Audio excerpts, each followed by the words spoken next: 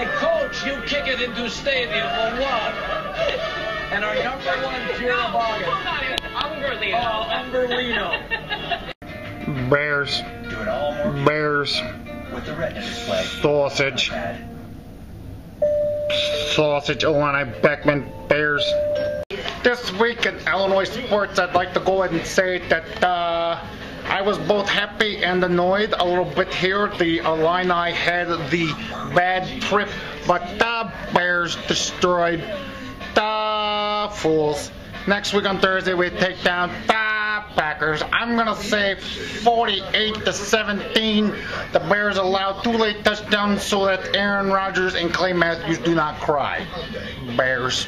So, as you can see here, I made my choice of Bears 48, Packers with their stinky cheese 17. The Bears win. We go to our celebrity panel. Stephen Colbert says, "Go Bears." That's a good thing. And Chris Farley votes in as hell yeah. And then we got me. I'm happy and correct, number 79. And then good old Crybaby Clay on 2. A school in trouble. Due to budget cutbacks, we're eliminating all extracurricular activities. We'll just raise the money. How are you going to do that? Wise Guys Entertainment. Twittered at Big Dutch Hutch. Tweet away.